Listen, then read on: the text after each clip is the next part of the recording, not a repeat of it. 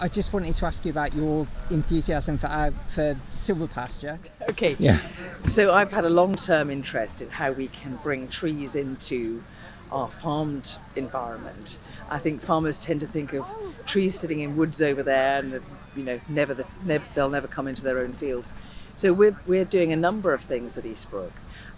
We've got some areas that are like an extended orchard, so 10-meter spacing between the rows of trees or the circles of trees, an understory of soft fruit underneath those, and a whole variety of different things going on there. And that's an environment that's really suitable for combinations with poultry, for instance. And then on a bigger scale, we are growing perry pears interspersed with either willow and alder or sea buckthorn. And that we use that to graze the cattle between, so we can sort of mob stock the cattle in the blocks between the trees. So we're using high tensile electric wire to create those blocks, roughly 1 hectare blocks. And actually this year, for the first time, we're starting to pasture crop between the tree blocks as well.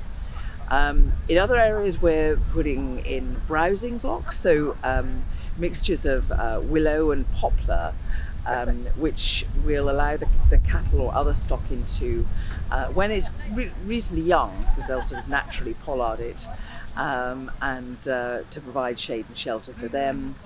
And then in other areas we're doing more random clumps of trees out in the fields, so that we can create those iconic single species, and at the end of the day those kind of individual trees, that sort of parkland effect where again animals really enjoy.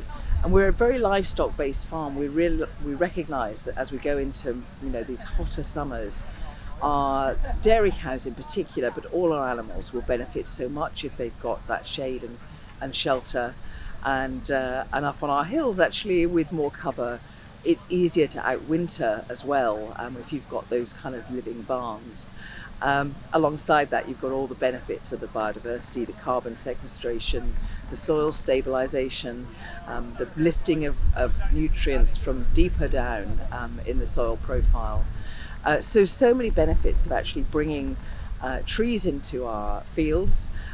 It's like three-dimensional farming, and if you get it right, the overall yield per acre is much higher than if you've just got the trees or just got the crop. So Silvopasture, the grassland and trees, seems to be one of the best ways to draw down carbon, and it gives a good life to our farmed livestock too. So really excited. Wish I'd been able to do this 20 or 30 years ago, because we'd be in a better position than we are today, but at least what we plant now will be there for the next generation.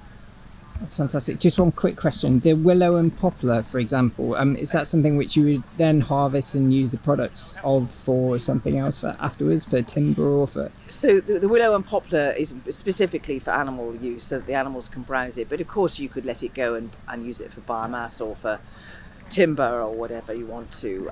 So it's got multiple options, but we've put it in specifically because we want the animals to have access to it in a dry summer, or for shade perhaps, but particularly for nutrient supplementation.